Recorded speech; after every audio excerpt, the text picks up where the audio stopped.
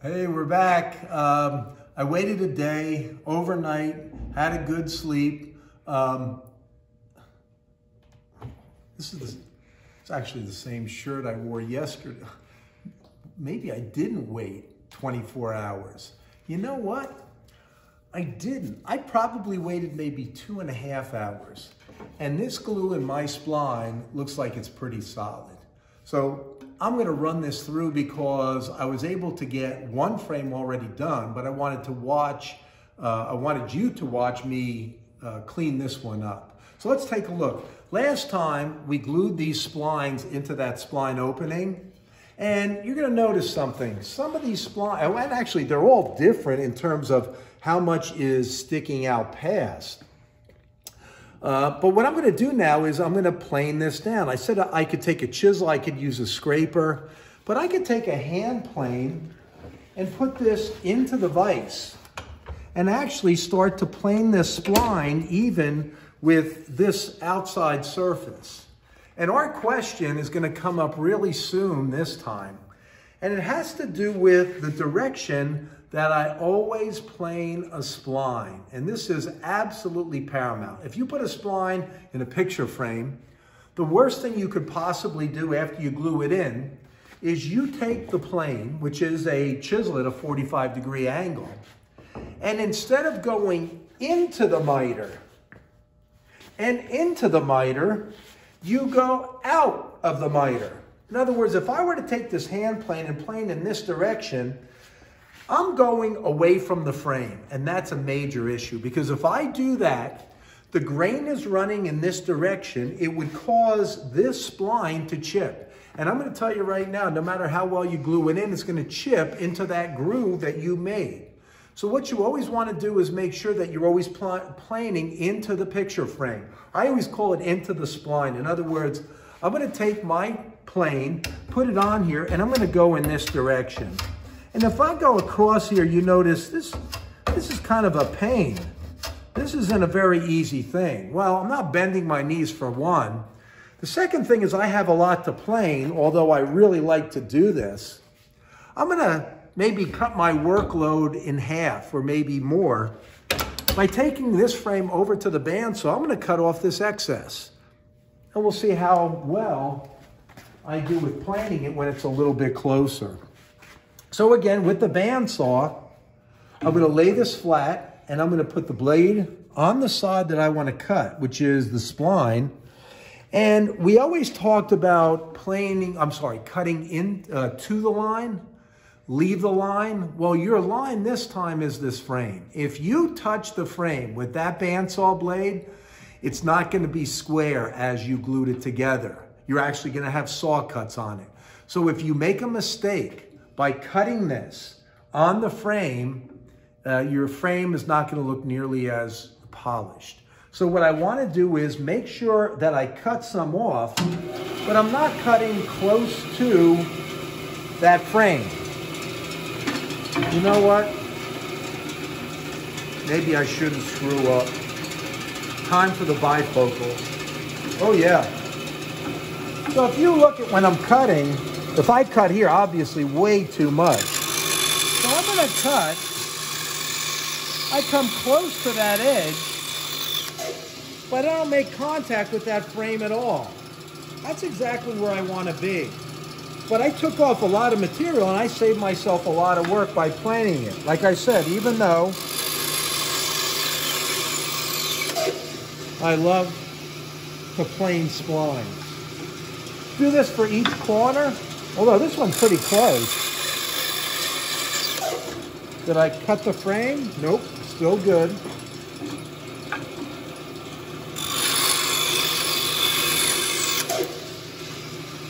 Still good. Good, good. This is the last one I'm going to do.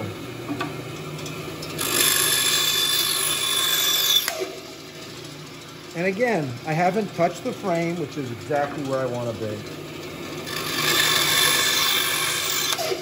All set. The other thing you notice is that when I was making those cuts, that waste piece was shooting out like crazy. Why was that? Because that spline is raised up above the table. So when it's cut, and it goes completely through the spline drops down and it gets shot out. Not that that's a big deal, and it's certainly not a kickback issue, especially if you have your safety glasses. I'm going to take my bifocals, put them away. Now I'm going to plane this. Let's see if we can do it the right way now. The paramount thing when you're planing into a spline or into a miter or into the picture frame is to make sure you have a super sharp hand plane. And sharpening comes part and parcel with everything that you do in here. If that is dull, just like I showed you with the chisel, it becomes more work. It's not going to come out as good, and it could also become a safety issue.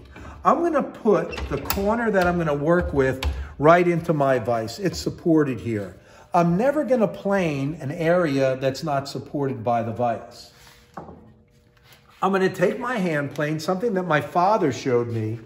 Instead of keeping the hand plane straight, I don't know why, but I always hold it at an angle. So I'm kind of shearing the cut when I make it. And just like when I was scraping and I was pulling it back and then lifting it up, this is going to kind of be the opposite. I'm going to push down as I go forward and lift it when I come back because the hand plane is cutting on its first stroke. So I'm going to push down, lift it up, and come back. All of that, I'm going to do that with myself bending my knees and my hand plane at a slight angle. If you have a sharp hand plane, you should hear that. It should almost be a whooshing sound as I go across there. So now the question becomes, when do I know that I'm done? When I start to see little sections of that cherry frame, that's completely done. And if you want, you could feel this.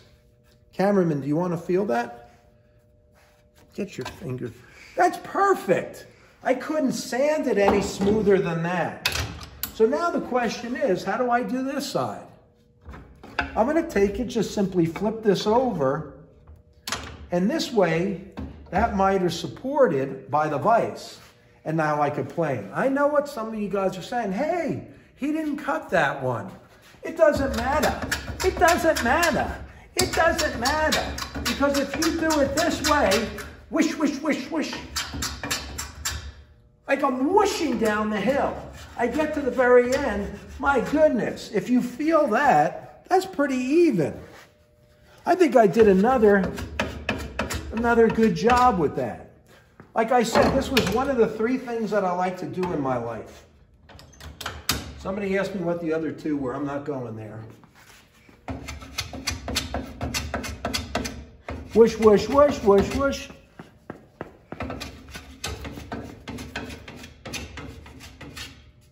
You cannot just stand here and cut like this and expect to the hand tool to make this into this gorgeous cut.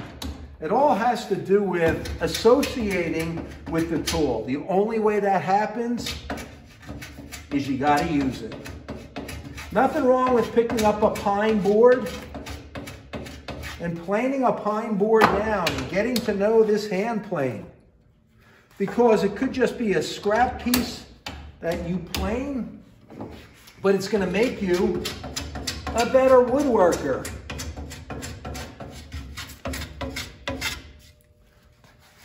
Oh man, do they look good. This one.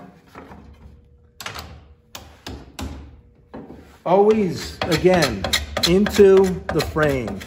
I'm always planing into the frame. And if you look at that, how sharp that looks, man, that looks good. So I wouldn't bore you with this. You hear the sound, the whooshing sound?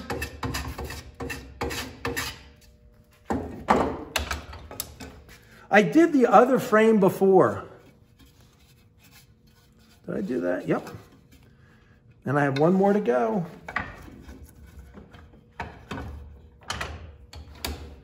Bend your knees, pushing down as I go forward. It's weird because people say to me, how do you do that? And you're trying to describe something that's second nature to you. It's very difficult. I just hold it at an angle. And it's almost like you're tapping in time to hear John Denver sing "Thank God I'm a Country Boy." This frame is done, done, done and done. Take a look at this one. Same thing. These miters have been planed, and I did that before you came. What's the next step? Well, to tell you the truth, the next step is kind of the next to last step. And that is, I don't like this sharp edge. There's a sharp edge on that frame. I don't like it. So what I'm going to do is I'm going to go over to the router table, and I'm going to put a new bit on so that I have a nice, clean cutting surface to work with. And what I want to do is I want to put a shape on this. Common mistake that people make is they always think that more elaborate is better. On so many of the frames that I make, all I want to do is have that kind of shadow box look where it's deep. And all I want to do is blend this in. In simplicity, that's really the secret. That's the beauty. The beauty is in the simplicity. So if you look at this, I just want to go around here, around here, around here, around there with the router. And it's going to be a rounding over bit, which is the bit that we use the most.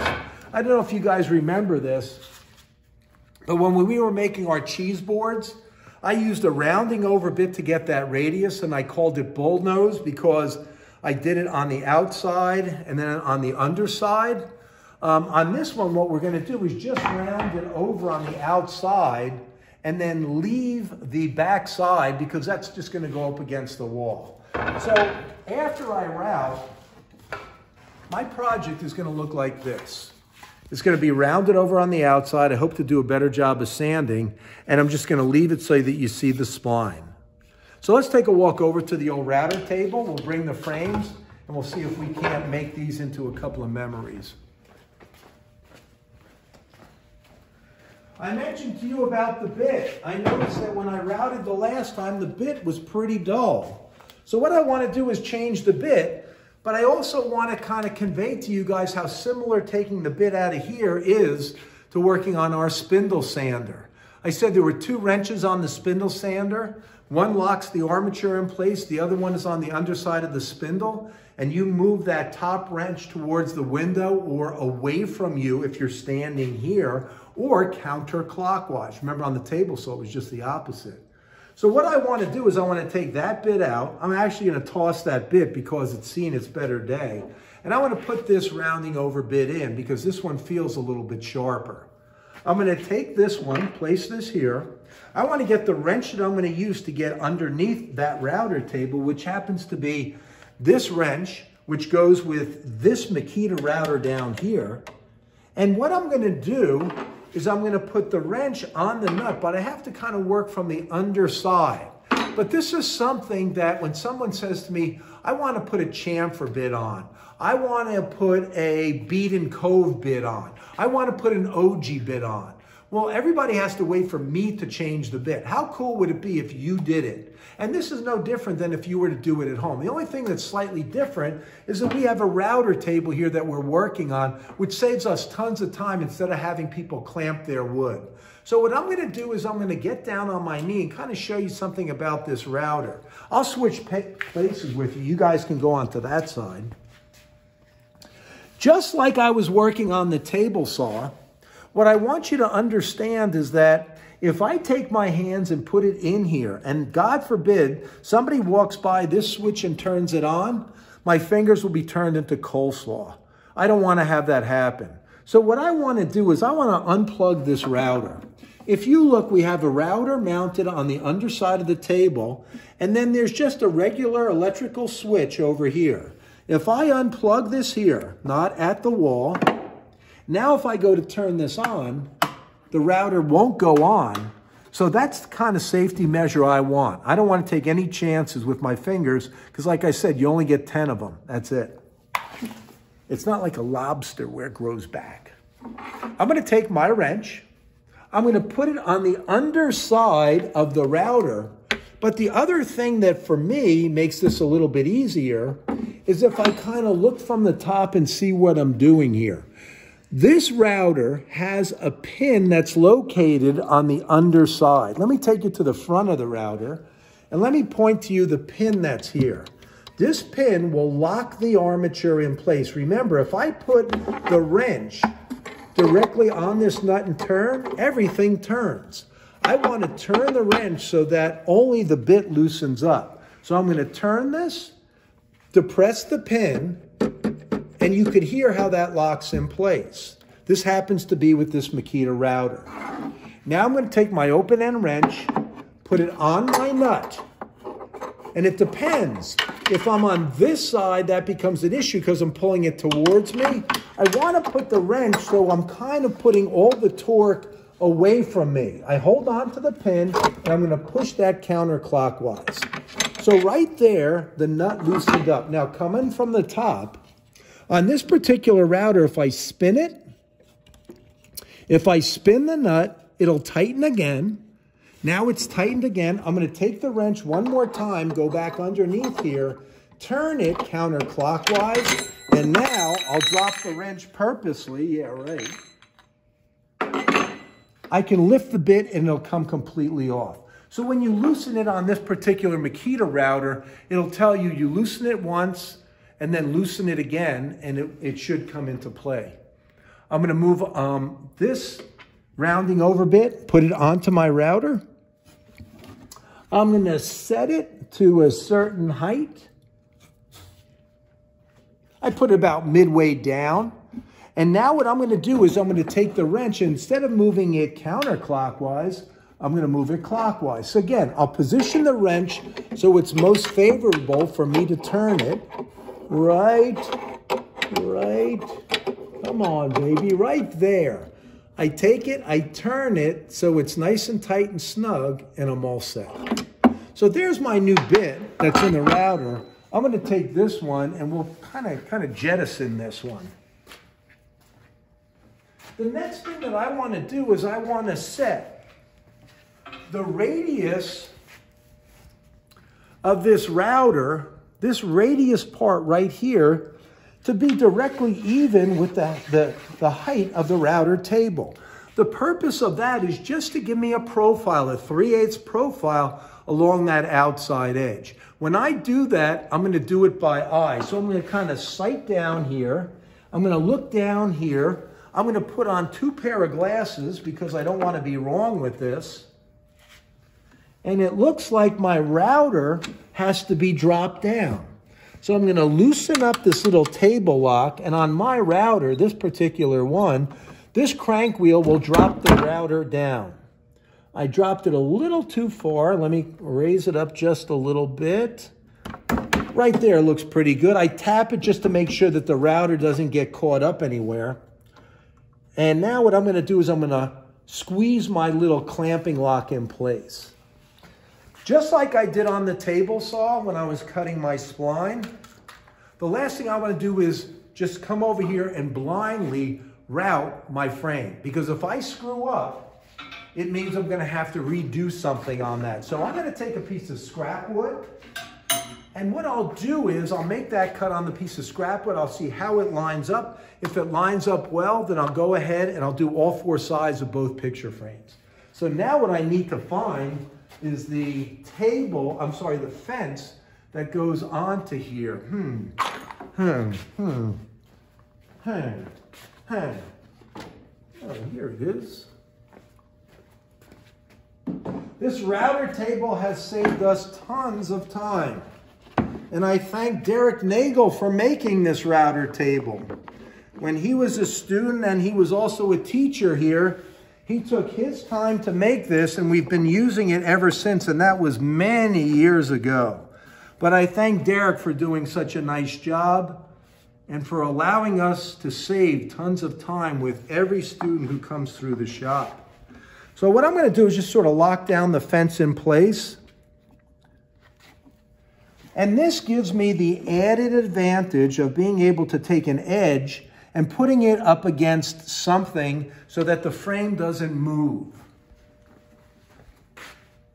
I'm going to take my frame, I'm going to turn the router on, and I'm going to send it through. No, I'm not. No, I'm not. I'm not going to do that. What am I going to do first? I said I was going to do it on a piece of scrap wood. Yes, yes, yes, I know. Brent told me, I told you, yes, yes, I've got the story. No, I have to plug the router back in. Remember, I changed the bit. Oh, sleeping on the job, eh? I see, Rabbit. I'm going to plug this in. Of course, oh, wrong way. I'll take my wires, put those away. I'm going to turn this on. It should go on. Like Herman Munster. And now what I want to do is get a piece of scrap wood and just route that edge and see what it looks like, because that's what I'm going to get from my frame. I happen to have a piece of poplar here. Oops, somebody used a bead and cove bit, which I like, but definitely would be too busy for my little frame. If you imagine this, on this, that's way too busy a shape. To me, like I said, the beauty is in the simplicity. Up, up, up. I have a piece of scrap pine. The thickness really doesn't matter. Well, the thickness does. It's similar to my hardwood, but all I want to see is that I get a profile on this surface. So what I'm going to do is I'm going to turn the router table on. We'll take this edge, put it up against the fence, just like I'm using a table saw. My right thumb's on the back end, leaves are rolled up, safety glass is on. Keep the stock up against the fence. I'm just going to turn it in.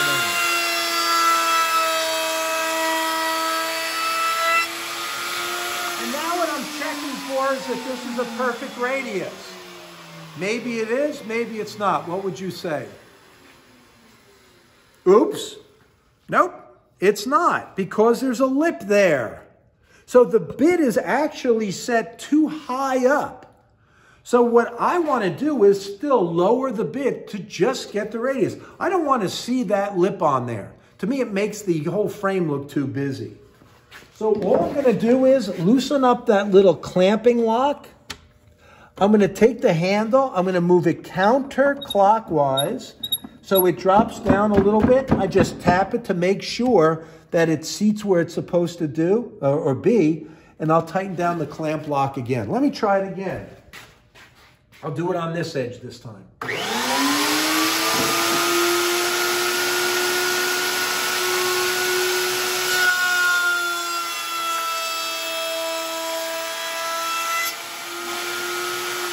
can tell this bit is definitely better than it was before. How's that? I heard it. No, it still stinks. There's still a little lip there. It's a lot better than this lip, but I'm going to drop the table yet again.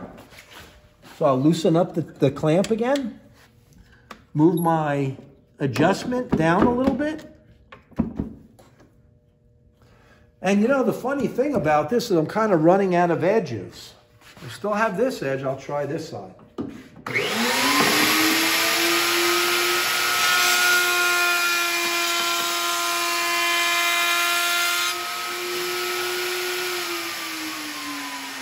I think that's kind of what I'm after. That's that radius, that 3/8 radius where it just blends it in. All I want to do is cut that edge off. So that's what I'm going to do to my two frames.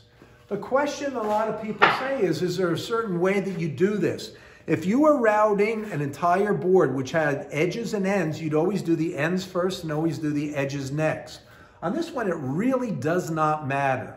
All I want to do is start from a certain position. Again, I want to put the frame down and work my way, and I'm going to say it's going to be counterclockwise as I look at the frame on the table.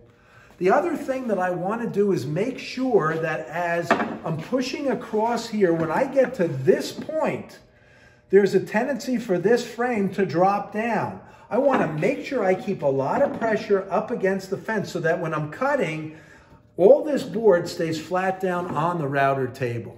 The advantage to the router table, as opposed to clamping it down and using a handheld router, a handheld router to me is more dangerous because you're actually using a machined obstacle in your way. If I take this and I clamp and I leave the router table down, I don't have to clamp anything and my hands are a little free to move. How much time did you say, cameraman? 25 minutes? I better get through this. Take my board, keep it flat.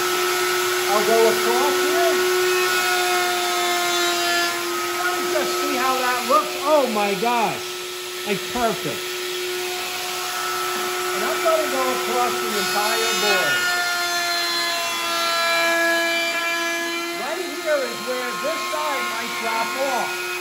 So what I want to do is keep pressure and just keep it moving. Again, there's no reason for my hand to be close to that bit. But there's my radius. You can tell that there's a burn mark there. Why? It's where I stop. So ideally, what you would like to do is to do this. Try to keep it moving, keep it moving, keep it moving, keep it moving, keep it moving, keep it moving. That's what I'm going to try to do on the other pieces. If you do that, a lot of times you get your burn marks off. Let me do the other four, or the other three sides.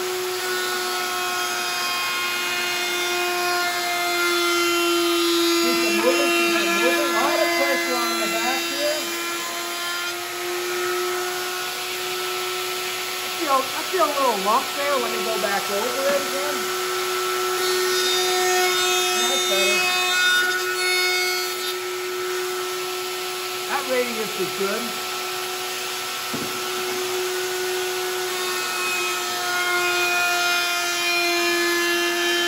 Remember, keep it moving and a lot of pressure.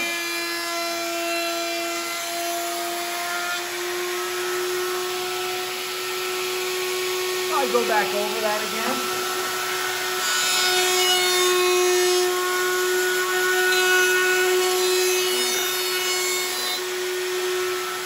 And my last cut.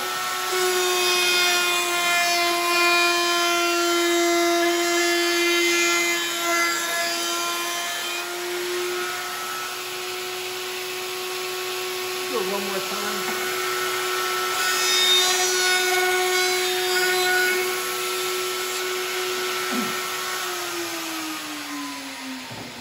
To compare the two frames, here's the unrouted one, here's the routed one. You notice the routed one looks a little bit thinner because I broke that edge, which is what I want. Remember, I don't want to have this frame overpower my picture. So right here, that looks pretty good. All I have to do is I have to route this one, and then I'll be all set to sand it. So I think I'm pretty much done here. I'm not going to take your time and have you watch me route something that I already did. One thing I will tell you is when you're routing, to avoid burn marks, try to keep the wood constantly moving. If you stop and you have a dull bit, especially if you have a dull bit, that will definitely leave a burn mark. And burn marks don't look nearly as good as natural knots. So I'll finish routing, and then I'll take the next 25 minutes to show you guys how to sand, right? No, I wouldn't do that with my worst enemy. I'll finish routing, I'll sand it up, and then I'll polyurethane that. Maybe the next time I could squeeze in those cheese boards to finish those up. You guys have a great day, and I'll be in touch.